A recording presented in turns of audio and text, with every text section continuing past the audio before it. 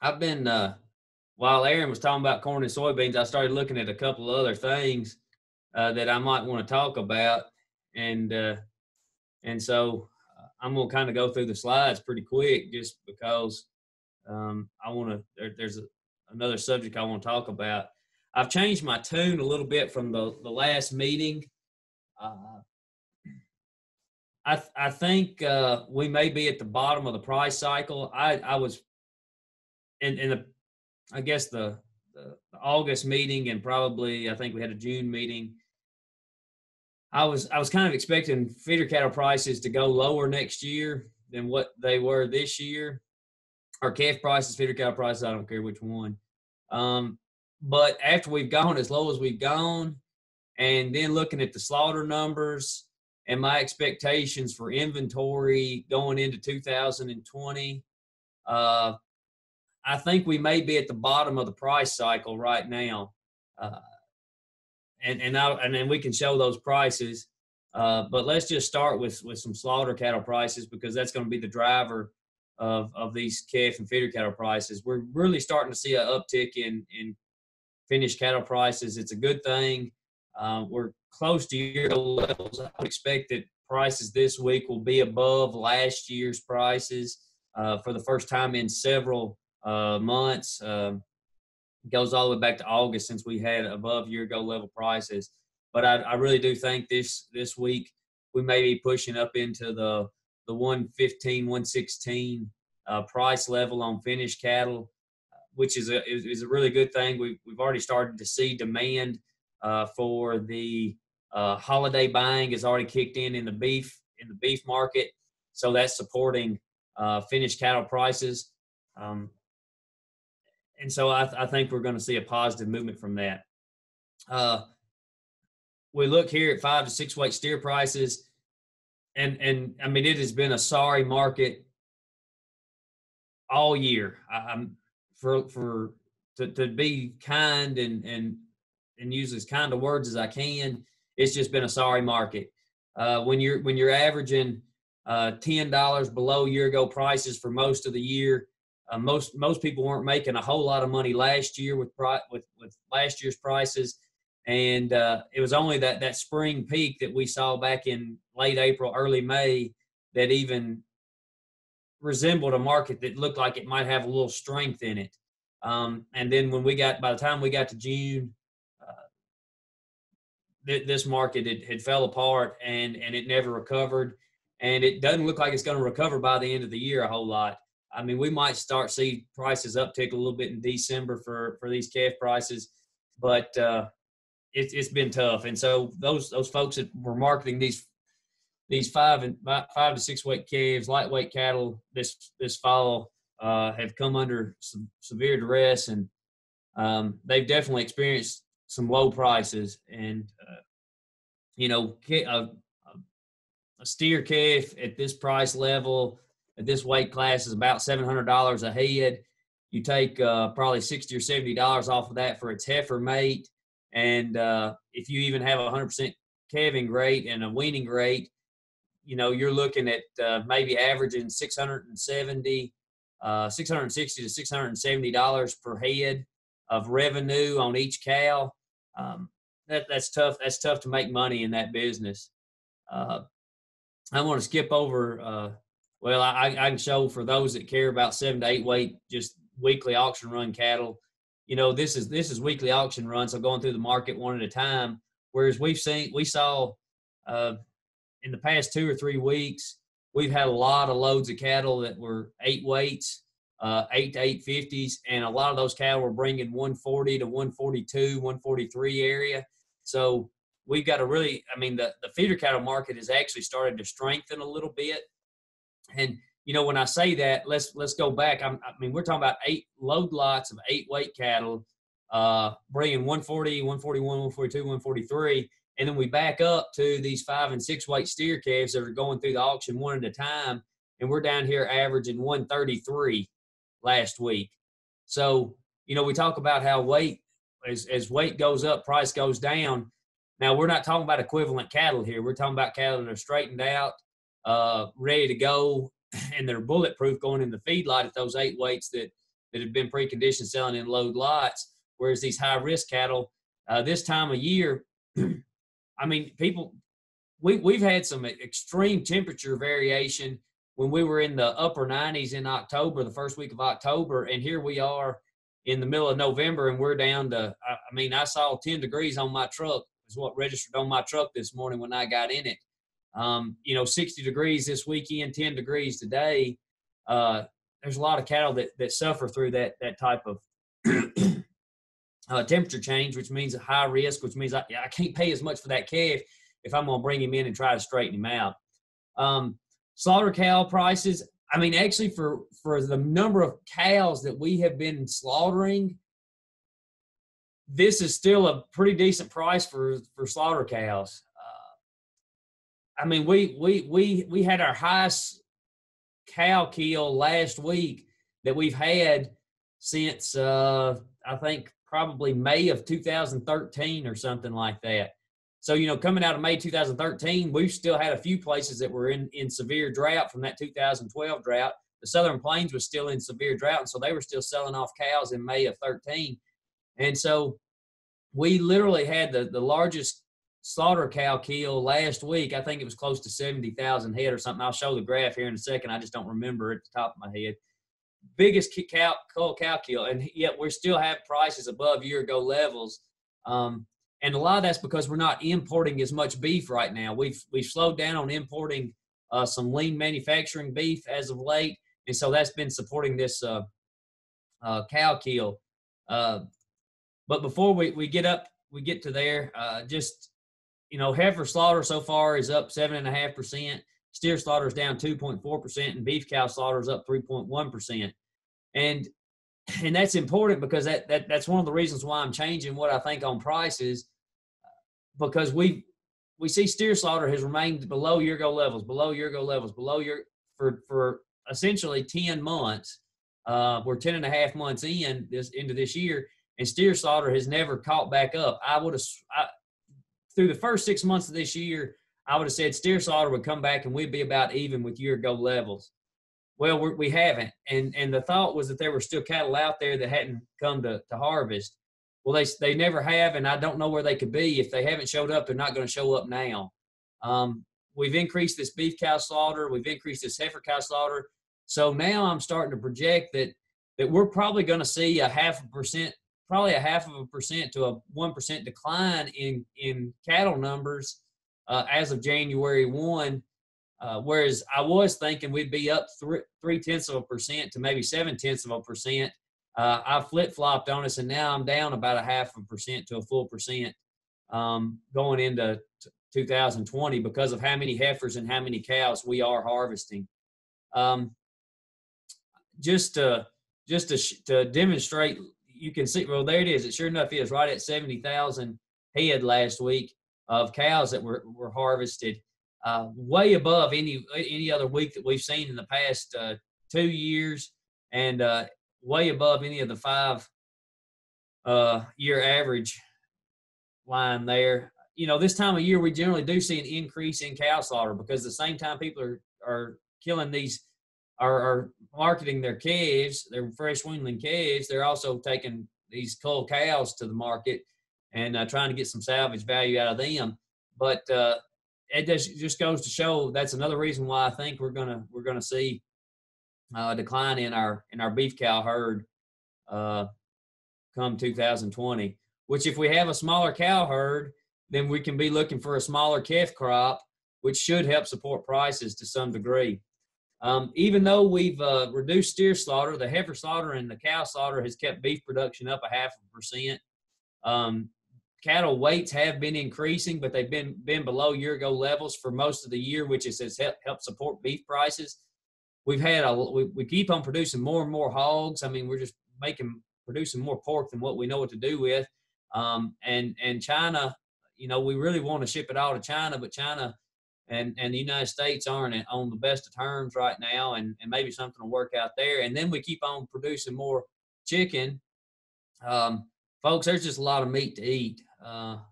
If you like to eat meat, man, this is your time.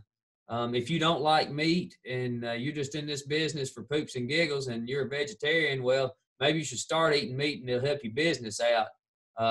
That's just a little thought process there. But if maybe convince your vegan neighbor that meat is what they need, or maybe you could just disguise it as one of them Beyond Burgers or Impossible Whoppers and say, yeah, that's one of them fake ones, but here it is. They taste the same, they claim. But that's we got a lot of meat, and it's going to be tough to get rid of all of it. I guess we better go to what's happening. I put up here China, never heard of it. I'm about tired of hearing about China. I realize that China has a lot of people. When you're talking about 1 billion people, billion mouths to feed, that's great. But we've never shipped a lot of beef there, so I'm not worried about the beef side of it. It's mainly a pork situation and mainly a soybean situation that's focused there. But what a lot of people don't understand is it really doesn't matter. The big issue here is China has lost a large portion of their pork production because of the African swine fever. And it doesn't really matter who sends meat to China. That means that it's disappearing. So there's disappearance that occurs there. And some people will call that a consumption, but it's disappearance. And that means that we will have product that can fill in other gaps in other countries. It doesn't really matter. Sure, you'd prefer to have direct trade with these countries, but our meat will go somewhere and it'll help support prices. The Japan deal that is a good deal for the United States beef industry. You can thank your president and his administration for that. The NAFTA USMCA, my sentiments are sign the darn thing. Right now, you're just you're trying to make an enemy out of a friend, and if you want to keep tariff rates low and you want to keep stuff moving across these borders, as far as marketable products, because there's other things moving across the borders that other people disagree with or agree with, and that's how we got Aaron. He moved across the border, and here he is. So there you go. But anyway, beyond that, we need this trade agreement, and we have Congress that's holding it up for who knows what reason. If they can come up with a better one, that's great. But let's go ahead and get this one enacted, and then we can work on something better. But here's that import that I showed you. If you go back even into June, we've had below year ago level imports of beef, and most of that's going to be lean grinding beef. Hey, and at this time of year, it seasonally declines. Why is it seasonally decline? Because we're killing a lot more of those slaughter cows. We don't need as much lean grinding beef in the fall months because we are producing a lot of it domestically. But other times of year, we import a lot of it because we're not killing as many cattle. We need more grinding beef. We have a higher demand for ground beef during the summer months, so forth and so on and so forth. Exports remain fairly strong. We've had a few weak months relative to a year ago, but last year was a very, very strong year for exports. Extremely strong year. And this year is no exception. It's been a good year as well. It might be below year ago levels, but hey, it's been a good export year. I think I just wrote an article for, I don't know, maybe it was TCA or something else. I don't know. But anyway, I detail a little bit more of this in an article I recently wrote. We're still exporting a good quantity of product. Our value has started to slip a little bit, which would indicate that our export demand may be a little softer than what it once was, but domestic demand remains very strong. So that's good. Just to show you here that this is the choice. This is the box beef cutout value. Choice prices are starting to escalate. The price that you see right here back in August and September, that's when we had the Tyson fire, the Holcomb slaughter facility fire out in Kansas. But we're starting to see this increase in this choice cutout price is indicative of the holiday buying. So most of these people that are buying prime ribs and and steak cuts that folks are going to eat on during the holidays, that purchasing is going on right now. They don't wait till December to start buying that stuff, those products. So if you're going to go to the store and buy it, or your next door neighbor's going to go out and buy it, it's because it's actually physically being purchased or contracted right now, and so it'll get to your store shelves by the time you want it. I think it's still imperative to show this drought monitor situation mainly because of this Texas situation. A lot of cattle in Texas, and unfortunately, the whole central part of Texas from north to south is eat up with a drought situation. And I think we can sympathize with that a little bit, considering that August and September, or maybe September and October, however you figure it in there. But we had 8 good weeks of dry weather in this state across most parts of it. And so, there were probably people starting to wonder what they were going to do. Probably people started, having to utilize their forage resources, their hay resources earlier than expected. And, you can expect that same thing to be happening down here where the largest cattle population is. I'm not going to, that doesn't really matter. I'm not too. Aaron's already talked about corn prices, but guess what, folks? Corn prices are cheap. It's cheap to feed cattle. Hay prices are fairly inexpensive on a national level, but what it really comes down to is how cheap it is to feed cattle. The cattle that just came out of Kansas, based off of Focus on Feedlots, cattle that just came off of feed in September, averaged around 83 cents per pound to put on. That's all their cost. It says feeding cost, but it's actually all the cost of feeding cattle. And I only expect it to get cheaper if this corn stays in check. Now let's look real quick at this is the April feeder cattle contract. There's a lot of optimism in the market. A lot of optimism. Book that one down right now. We've got a feeder cattle market. So this is essentially represents an 8-weight steer in the central part of this country. But at 148 is what it closed at yesterday for April. I think that's very, very strong market. I just told you, we just had, 8 to 850 pound feeder cattle in this state selling in load lots between 140 and 143 this within the past 2 to 3 weeks. And so when you think of it from that standpoint, and we're talking about escalating prices, hey, 148 is a good price. Man can make some money at 148. And then let's fast forward, because hopefully April catches some of you. You know what prices are today, and then April will catch some of you. And then let's move all the way into August. We're talking about 150, between 152 and 153 is where we're sitting, and we've been trading all week and all of last week. We're talking about a really strong market. We were nowhere near 152 or 153. Last April, the August feeder cattle contract last April for the August that just passed got up to 161, 162, and most people didn't take advantage of that. And so this is pointing towards the importance of price risk management to some degree. And that's when I'm fixing to talk about LRP insurance and show you what's available right now for folks that don't have load lots of cattle, that can't put together 50,000 pounds of cattle. But we're talking about a very, very strong price, and a 152 August price might be a profitable price for most people that are selling 8-weight cattle come next August. But I'll get to my here are my price projections. The 7 to 8 weight heifers and steers are for load lots. The 5 to 6 weight steers are for auction run cattle. You can take a quick snapshot of that, kind of pick where you might be marketing between now and August. I didn't get into next fall.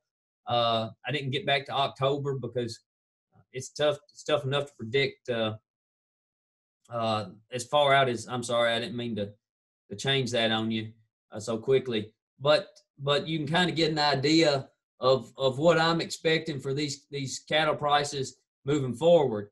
For those that are doing some backgrounding, just here's a November to April expected value of gain given today's current prices. 525 a 525 pound steer can be bought for 137. with my April expected price around $1.40. So what I'm telling you, that if you bought 500 or you own 525 pound calves right now, you can literally lock in $1.40, given our average basis that we generally experience in Tennessee in April. You could lock in a price of $1.40, and that would give you an expected value of gain of $1.45. That is a strong value of gain. Even if we go down to $1.24 as a sale price, which means we lose $16 based off of my expectation, you're still above $1 value of gain. Now, your death loss and your feed cost is what you really have to account for in there. So, depending on what you're feeding, the feedlot's doing it for 80 or so cents a pound. We should be able to do it cheaper than that, especially if you're on grass or if you have. I saw Larry Moorhead was on. If you live in a place where, like Larry does, they have a cheap feed resource there in Jack Daniels. And if you calculate, you plop in a 3 or 4% death loss on average, you're going to make good money on these cattle regardless. Let's go to December to May, a very similar picture, very, very similar picture as what we just showed. So that kind of does that. But because I'm running out of time, I'm already, that's all I wanted to present. But let's see, I want to stop sharing that one, and I want to share a different screen real quick with folks. Is that very visible? Is it not very visible? It's a little small. Okay, well let me readjust it then. I can I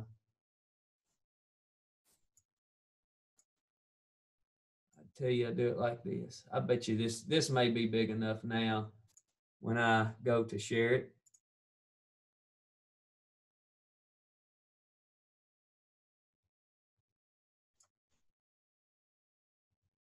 Is it showing now? A little bigger? We can't see it yet. Did you share it? Oh, wait. Here we go. What about now? Yeah, it's better. Okay. So here's our LRP insurance. A few months back, probably 2 meetings ago, I talked about LRP making changes to their to the product. It was going to have more options available, so more things, more prices to look at, more time periods, and they've made those changes. The subsidy level has gone from 13% to anywhere from 20 to 35%. And this cost per hundredweight that I'm showing here in this, what I'm pointing at, if you look to the far right there and you see cost per hundredweight, that does not include the subsidy. So you could almost, like I've got the $5.36 here. Well, 20% would be $1 and some odd cents there. About $1.05, $1.06, something like that. But or maybe $1.09. But the point is we've got this LRP, I think, is becoming a little more viable to be used as a product to hedge these calf prices. And you can literally do one calf. If all you have is one calf to sell, you could buy insurance on one calf. Whereas the futures and options are 50,000 pound contracts. So I'm looking at this, and I highlighted this is for a March sale. You can see everything above that would be for an expected sale around February 11th. But for an expected sale around the 1st of March, you could lock in a price of $146, and then just subtract out your premium cost, and that would give you a floor price. If let's see, we take off $1, we're at $436, so around 140, 150, 141, 60, somewhere in that range for March. I think this is something that folks ought to start considering. I'm not saying it's time to purchase this, but as I scroll down, you can see that we have things that go all the way out to September of next year already. There are insurance that can be purchased all the way out to September. Now, the farther you go out, the more expensive it's going to be. But if you're looking if a lot of people probably wish they would have done this last year when, like I said, when futures prices went up to 162 in April, and then we got to August and they were down to 130 some odd dollars, insurance like this would have really, really paid off. I'm not saying go out there and just buy insurance to be buying insurance to say you're insured. Make sure it's a profitable level for you. If you're going to purchase insurance or if you're going to hedge cattle on the futures market, you've got to make sure that you're hedging a profit. There's no sense in hedging a loss. But I just wanted to show you, I mean, y'all probably never looked at this, but prior to the changes in the program, I mean, there's probably 50 different alternatives on this page that I'm scrolling through. And if it would have been before they made the changes they made, we might have had like 15 instead of 50. So it just wasn't very flexible of a product.